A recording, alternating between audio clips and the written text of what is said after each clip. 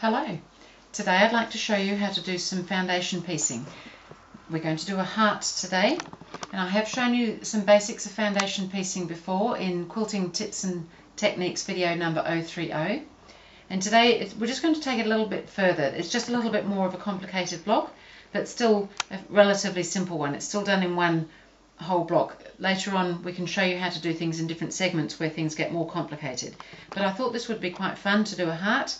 And I've used, well, obviously in this nice soft grey one, I've used 3 shades of grey, plus I've used this little stripe in here, so a 4th colour here, and then a background as well.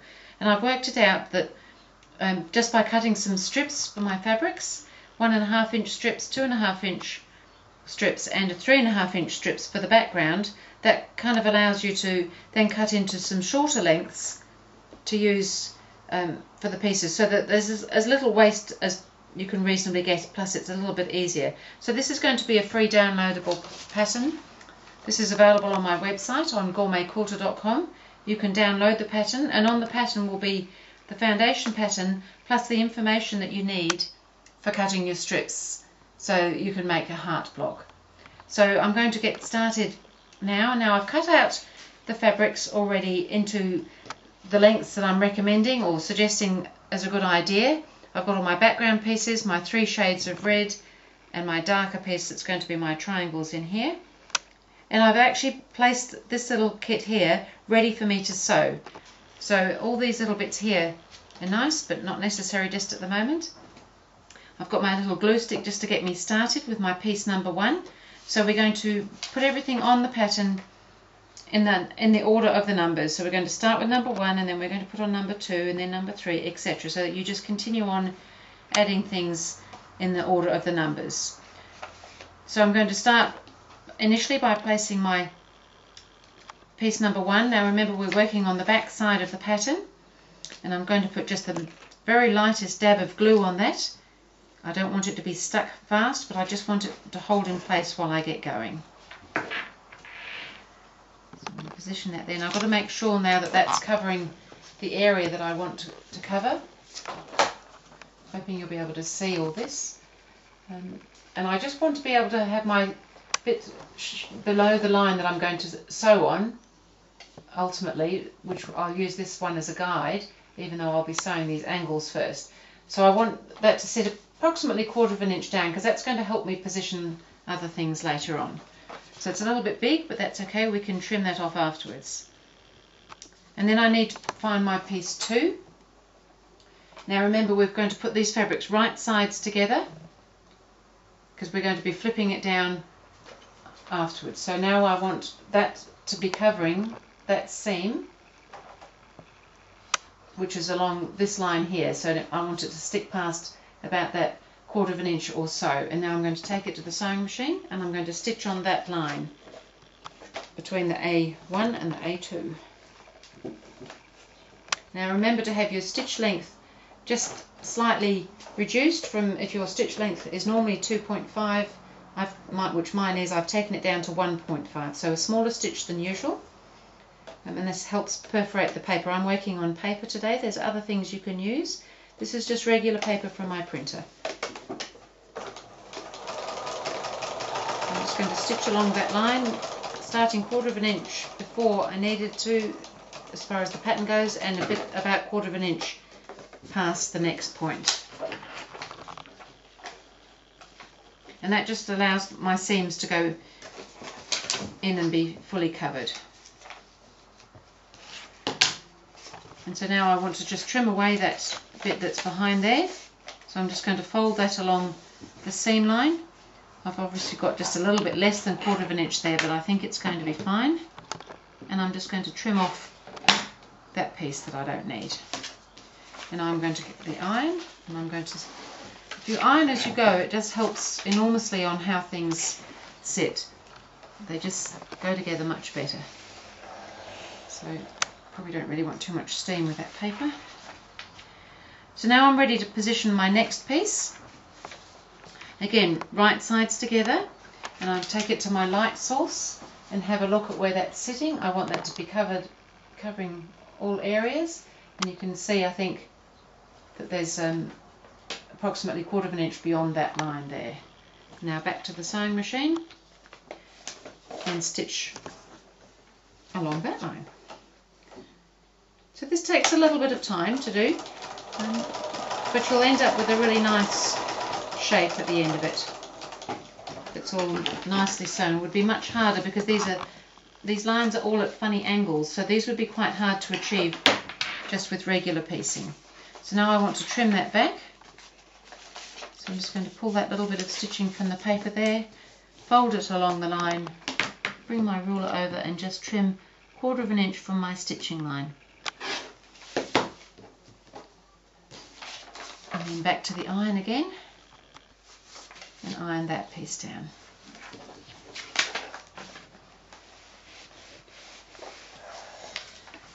And now I'm ready to put on, so I've got this piece and this piece on. I'm now ready to put on one of these triangles. So because I've made my little kit up ready, everything's in order, and so I'm going to put it, remember, right sides together, take it to the light source, and it's a little bit harder to see with these stronger colours, but it's not too bad. And you can just make it line up about 1/4 of an inch. This is the line we're going to be sewing. We want it roughly 1/4 of an inch down beyond that. And you need to make sure that this piece is going to be big enough when it flips down to cover that whole triangle, which I've already checked. So I'm now going to sew along that line and start 1/4 of an inch beyond in the next shape, and then stitch right along that straight bit.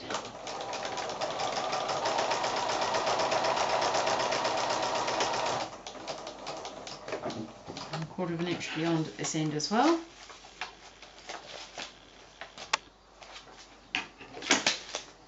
And now I just want to flip that back because I want to trim that seam.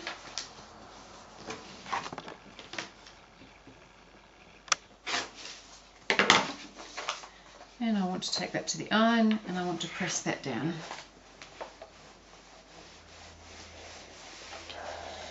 So you can see already you're getting lovely little matching centres and all sorts of things going on there. So we'll just continue on in this same way, adding the next piece.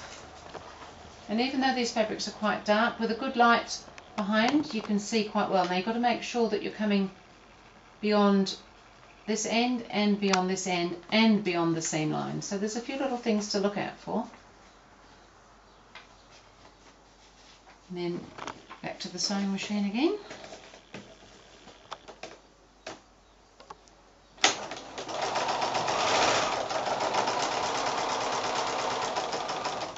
Don't forget to do the 1/4 of an inch beyond the area each time. This just allows everything to tuck nicely inside the seam allowance. Now we just want to pull away any stitching that's on the paper there so that we can fold that back.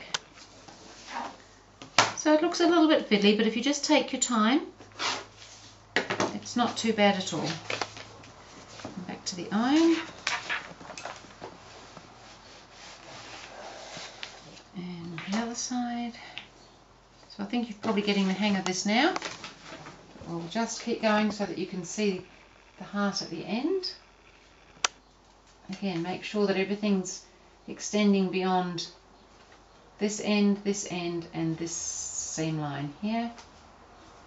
And I can just see that.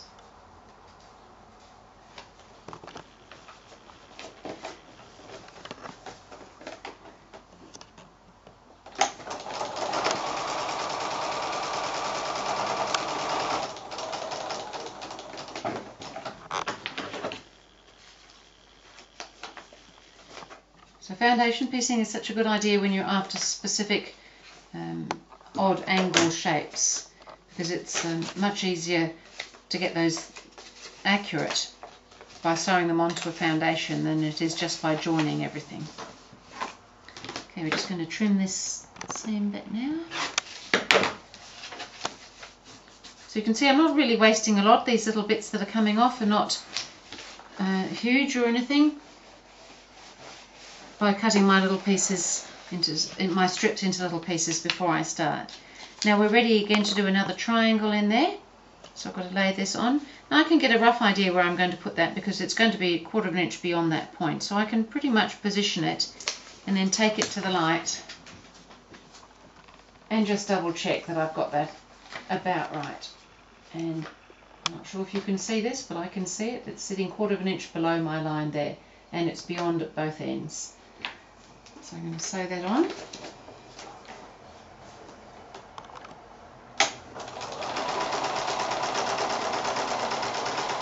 Just remember 1/4 inch at each end beyond the line that you're sewing.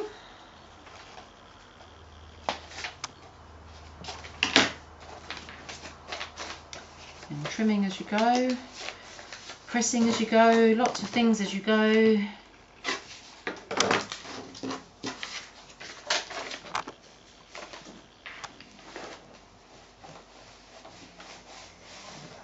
It's so exciting to see it all coming up. Okay, one more round to go, and then the background. So again, these bits here just need to be 1/4 inch beyond, approximately 1/4 inch beyond, and you need to make sure that everything extends beyond at each end of the line as well as beyond the line.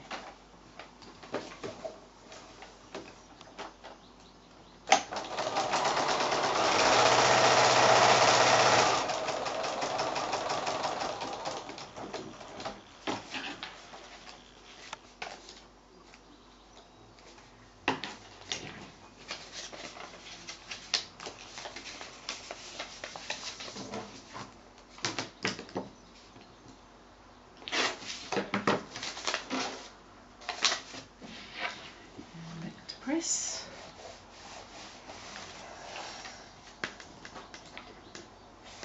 And the other one, right sides together.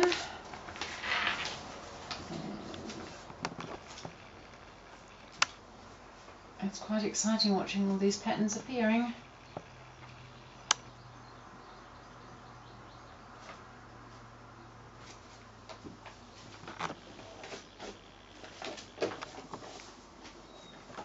And 1/4 inch beyond the line each time.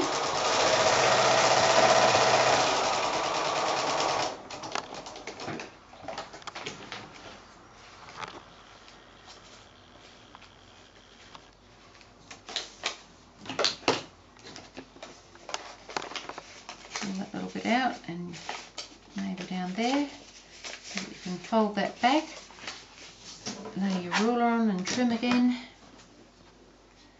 1/4 inch away from your sewing, and back to the iron,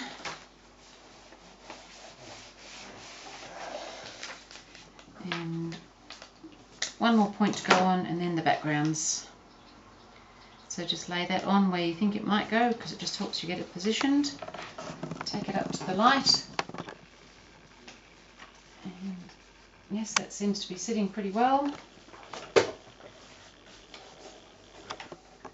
So this is a pattern that I've just designed on my quilt software program that I use, and it's wonderful how it prints it out for you with all the numbers and everything on it, and an extra seam allowance around the outside edge for you to trim the block afterwards.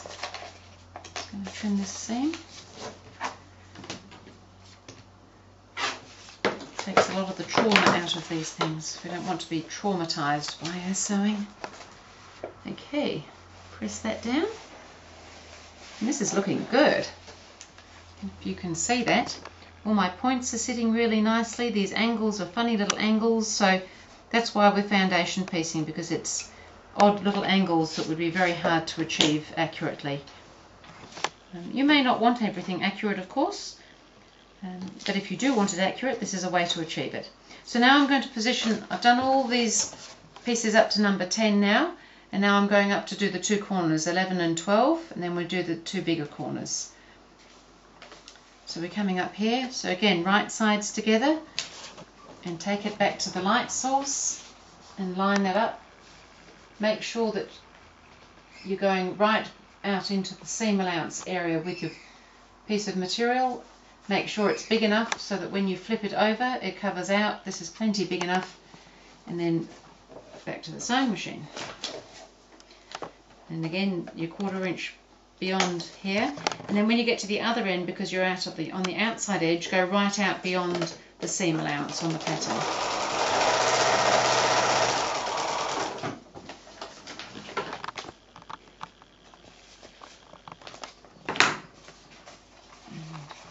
Just want to pop that paper at those little seams so that you can trim that back.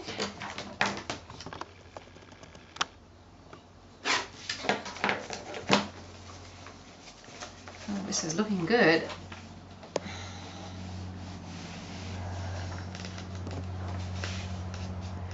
And now for the other side, same thing. It's quite handy if you've got a light box or some sort of light source, and this little sewing lamp that I've got here is amazingly useful at times like this, that it's just there. So make sure that your fabric extends out beyond the seam allowance at both ends, as well as beyond the line you're sewing. And remember to start right out beyond that seam allowance area and 1/4 inch past the next line.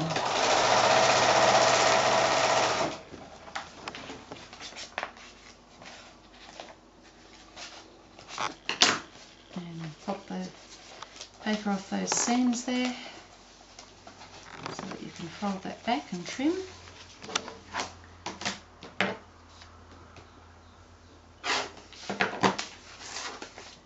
And back to the iron. 2 more bits to go, and then just trim the block down, and it's looking good. Okay, so there's actually 14 pieces in this block. As they're all numbered, it's easy to see where you're going. Now I'm going to come, this one has to extend right up to past the seam allowance up here and down to the point down here, or down beyond your point down there, I should say. You can see that, that's going to be good. So starting just your 1/4 inch beyond that line here, and then when you get to the other end, go right out past the seam allowance area.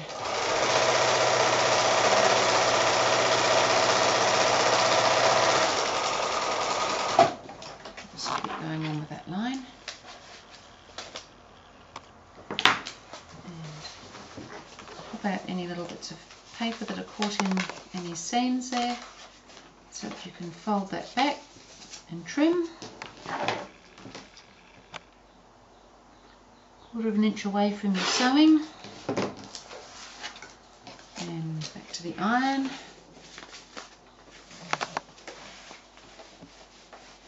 We're so nearly there. One more piece to go.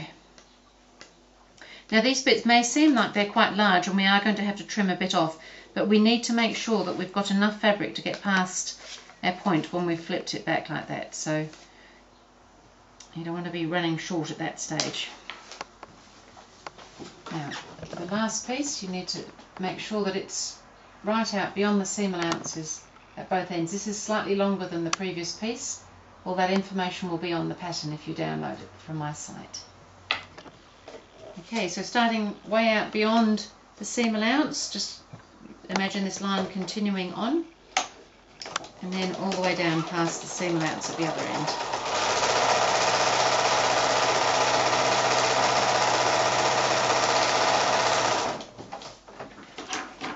And there we have it. We'll get it trimmed and you can see what it looks like. So just pop this bit, fold it back, trim that seam allowance 1/4 inch away from your sewing, and press it.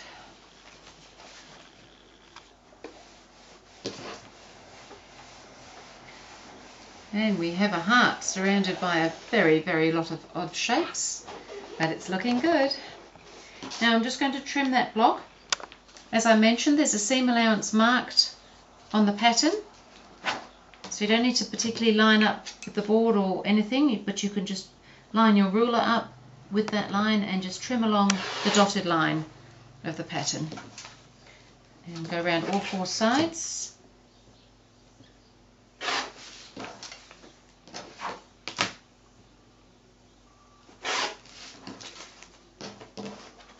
this block measures 4.5 inches across by 6.5 inches long, so finished it's going to be 4 inches by 6 inches, and so that's the block. And so with the grey one that I've already done, you can see it's actually got a border on. I just cut some 1.5 inch strips and put them on. Now because we've done this funny cutting and things, we haven't got a straight grain on the edge of our block, so if you're going to pop some strips around or do something like I've done here, you can leave the paper in till you've done that, because that will still hold it nice and secure for you on that edge and just so on the line, because these bits being a little bit on the cross are a little bit stretchy, so just be a little bit careful. If you take the paper off, you'll just have to be careful you don't stretch those edges when you're sewing them to whatever it is that you're going to sew them to. But this one here, you can see I've actually left the paper on when I've sewn my strips around for the border, and then I can take the papers out of that now. And the paper is very easy to remove because we've used a smaller stitch than normal. That will be quite perforated and that will just tear away quite easily. And if you're having trouble with tearing it away in some of the points and things, just get a little spritzer bottle water with a water spray in it, and if you just spray it just very lightly, it'll just dampen the paper and it softens in it, and you can then get it away very easily. So there's my heart. If you'd like to have the pattern for that, as I said, it's available as a free download on my website, gourmetquilter.com, and that's about it. Thank you.